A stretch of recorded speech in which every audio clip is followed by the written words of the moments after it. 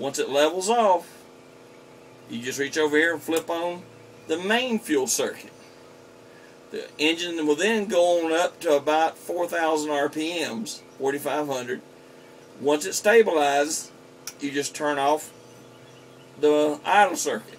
If you have the idle circuit on, along with the main fuel line, it will not make RPMs.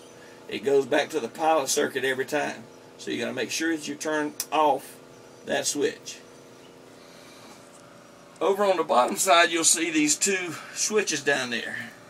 Well, those two switches are for afterburner control motors. That's for your pumps. Once you're up and running, everything is stabilized, you like what's going on, just reach over there and flip those two buttons up. That arms the buttons, that arms the switches that turn the pumps in the ready position. You come over and you have a cyclic control stick. Now, the cyclic control stick, let's see if I get you a picture in here.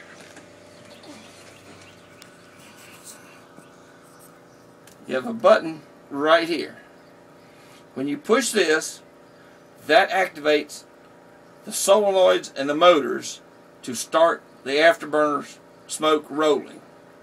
When you hit the green button on top, that ignites the hot streak and lights the fuel. Simple operation. You have a standard foot feed down here with a tow return, and you also have a large non-slip brake pedal. Harness is 6 points. You can see that there's plenty of room in the seat.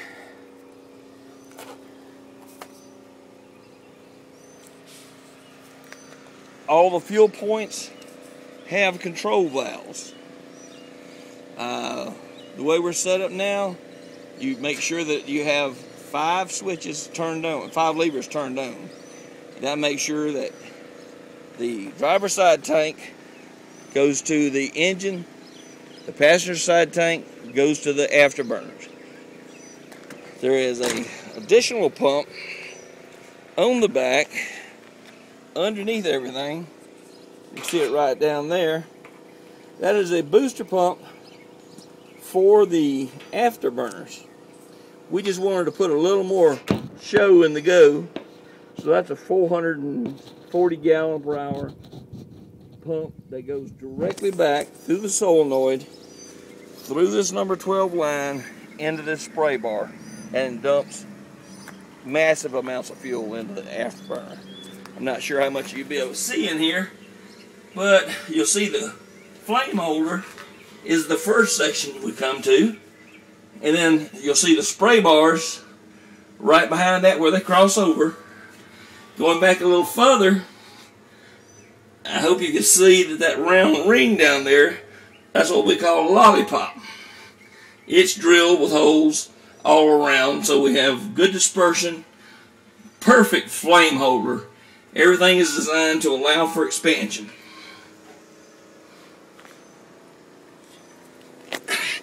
Going underneath, you can see the attachment point for the parachutes. Good and solid slip point, 1/2-inch bolt with roller on the bolt as required by NRA and all sanctioned bodies.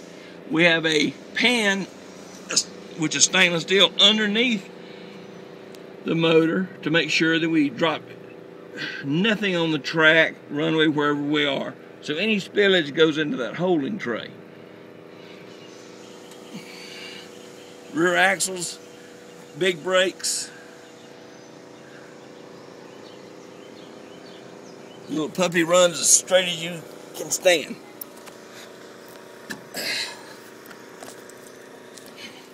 The body is solid. Get a little closure on this door here. Now I'll show you down the body lines. Everything is very straight. Both sides.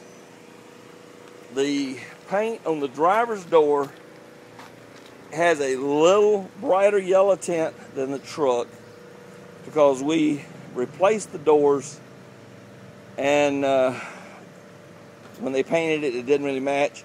but everything looks good. I'm going to turn the camera over to one of my crew chiefs, and I'm going to give you some idea of my size, because you're talking about you were 6'2", 250. All right, you got Nate. Yeah. You might want to back up a little bit. I'm 6'1.5". I weigh 300 pounds. Now, with the helmet on, fire suit, balaclava, boots, everything else, all you do is put your right leg in first. There's a swing handle in here. Pick up, swing in, set down. I'm ready to make a pass. You'll fit in here like a glove. I've got 36-inch long arms, 24-inch shoulder. I'm a wide guy, and this thing is just as smooth to drive as you can have a vehicle. If you like it, give me a call. You won't be disappointed.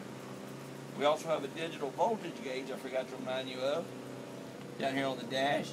This will read volts of the batteries, and it will also swing down and read amperage that's being pulled. You got your exhaust temperatures. You got 2 exhaust temperatures for the afterburners. This is your tachometer. We have lights up here that'll let you know what is being activated at what time. These are your afterburner pump switches. Flip them up. 2 switches right here. These lights will come on, let you know it's on. You hear that click? That's the afterburner solenoid coming on. This is the hot streak button. This is your starter button with everything turned on. When you flip this switch up, your starter will start spinning over and start coming up to speed. You leave it up and you leave it on till you're finished with the run. Just raise your foot. You can drive it back to the pits, whatever you want to do. In your shutdown mode, turn off these 2 switches. Turn off your main fuel, your main fuel supply, your power. Turn off pump and the starter, and you're down. We always clear the engine out after it's gotten hot. If it has a little extra fuel in it, you might get some smoking. We just clear it out by bringing this back up, turning on the starter, and it'll clear it right out.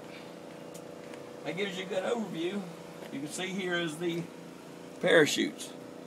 You can go 1 parachute or both. And this is actually a Bargeman throttle control out of a large boat. Works absolutely perfect. These go back. You're ready to run. When you push them off, and then you're ready to come right back to your parachutes. Poof. And you're stopping. If you got any questions, give me a call. 803-442-9206 or 1-800-NITROUS 648-7687. Also, the Southern National Boat Event is on July 15th. I think I told you the 17th. It is the 15th, which is a Friday night. Give me a call. Let me know what you think. Thank you, sir.